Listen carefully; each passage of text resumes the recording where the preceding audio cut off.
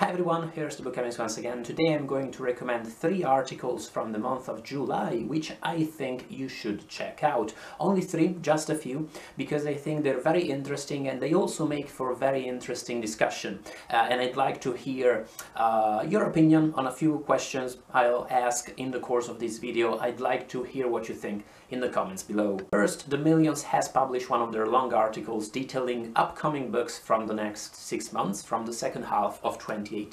Do give it a look, because I'm sure you'll find 1 or 2 books you're going to note down and maybe you'll wish to pre-order online even. I'm especially interested in Patrick DeWitt's upcoming novel. Patrick DeWitt's The Sisters Brothers was one of my favorite books from a few years ago.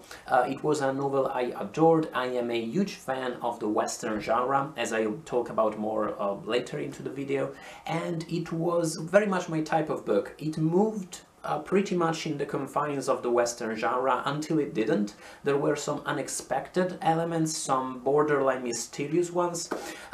There was so much heart in that book, and the plot kept surprising me time and again, and most importantly, it was so enjoyable. I still remember it very fondly, and I'd like to reread it someday, but probably I'd like to read that upcoming novel first. I'm also very interested in Jonathan Letham's new novel, The Feral Detective. Letham's mystery fiction is generally amazing. Motherless Brooklyn, Gun with Occasional Music are among my very favorite novels. I can't wait. I'm also very curious because 2 very important reviewers / editors are going to publish debut novels later this year, or have recently published them. I'm talking about the New York Times former head critic Michiko Kugatani and Lydia Kisling, the editor of The Millions. And if as apparently is the case, if reading a lot is supposed to be a requisite to be a good writer, well, these people should be pretty excellent writers actually. I'm very interested in that idea of critics writing novels. I'd like to see what type of novels they've written. I'm not 100% sure I'll be able to read these books, not because I don't want to, even just for a simple matter of time, but I'm still very curious about these books, and who knows, maybe I'll try and find the time to read them. The next piece I'd like to recommend is an article by the New York Times where they asked 13 world-famous writers what the scariest book they've ever read is, and a couple of them, including Neil Gaiman and Carmen Maria Machado, answered The Haunting of Hill House by Shirley Jackson, which is a novel I read a few years ago, and I found it was amazing, and I loved it because of its narrative structure and the way it was written and the psychological insight it offered, especially into the mind of the main character, and the way it builds this mind and plays with it in a very cruel way.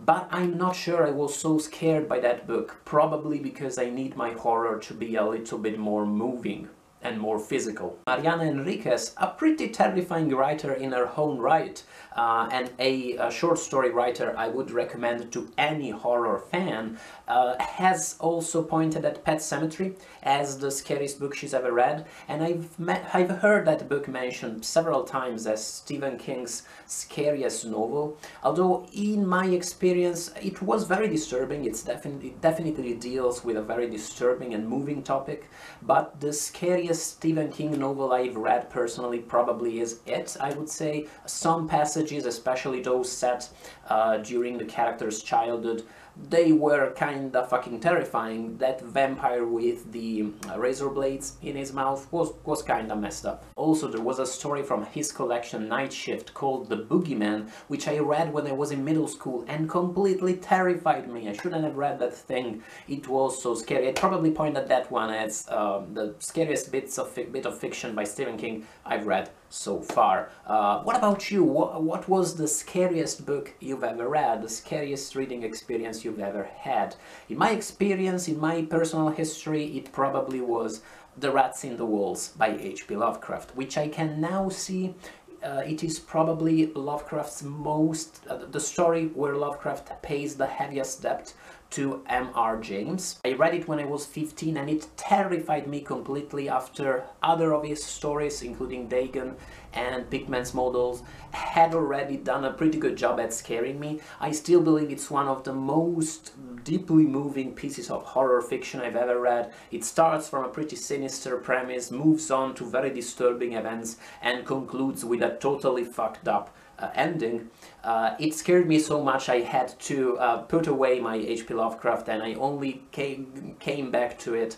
I only got back to it when I was 18, and it ignited my passion for reading when I finally got back to Lovecraft and read the whole of his fiction. A close second, though, for the title of the scariest book I've ever read would probably be this motherfucker, House of Leaves by Mark Danielewski. I'm definitely a sucker for that type of horror fiction that tries its best to make you believe it is actually real through metalepsis and through these types of framing devices where it seems like this is a found manuscript of sorts, and the curator details the nightmares the manuscript at the heart of the book gave him and tells you that you're going to have those same nightmares. It terrified me completely. Part of the reason why I had to read this book jumping from section to section was both in order to understand it, because this is a rather messed up book in its layout, and it's not supposed to be read in a linear fashion at all, if you ask me, but also because that helped me navigate the scariest bits and deal with them in a way that was more comfortable to me. Let me know about the books that traumatized you, though. Finally, the last article I'm going to recommend is a piece on the Los Angeles Review of Books by Greg Jackson called Reverse Cowboy, where he details the evolution of the Western genre in American culture, and especially in American pop culture and in the American collective perception of the genre. It talks in a very interesting way of how the Western genre and its tropes and its common characters are pretty detached from the historical truth of how the Western frontier was structured, and it also deals with how the genre has evolved in recent decades and has become in many ways politicized. Maybe not the genre itself, but its tropes definitely have. Give it a read. I'm a huge fan of Western fiction, especially Western movies.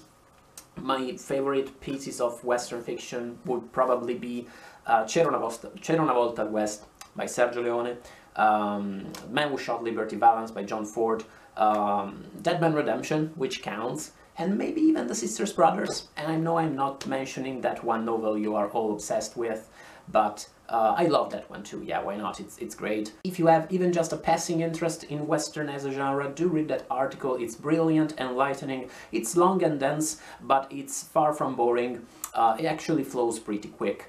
And let me know what articles from the month of July interested you a lot, what stories got your attention in the comments below. And thanks as always for watching. In a second you'll find links on the screen to other of my videos, to my review of Mariana Enriquez's Things We Lost in the Fire, amazing horror novel, and maybe links to a video I filmed on House of Leaves, another pretty disturbing book. And thanks for watching. Bye guys.